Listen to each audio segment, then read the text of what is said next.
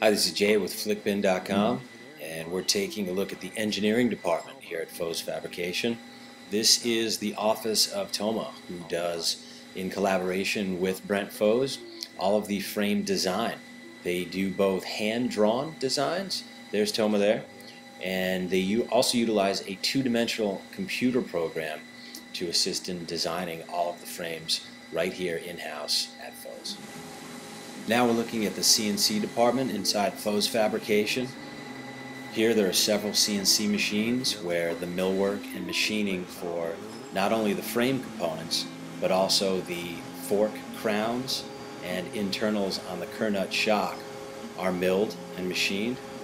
This is a look at the inside of one of the CNC machines. You can see the vise. Here are a few of the frame components that are in the process of being milled.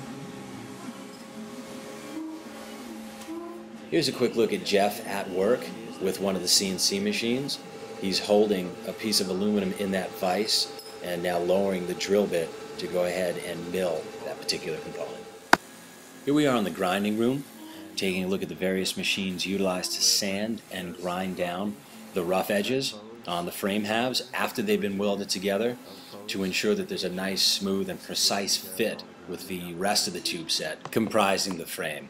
Again, all of the processes are taking place here on site in Pasadena, California, with the exception of paint.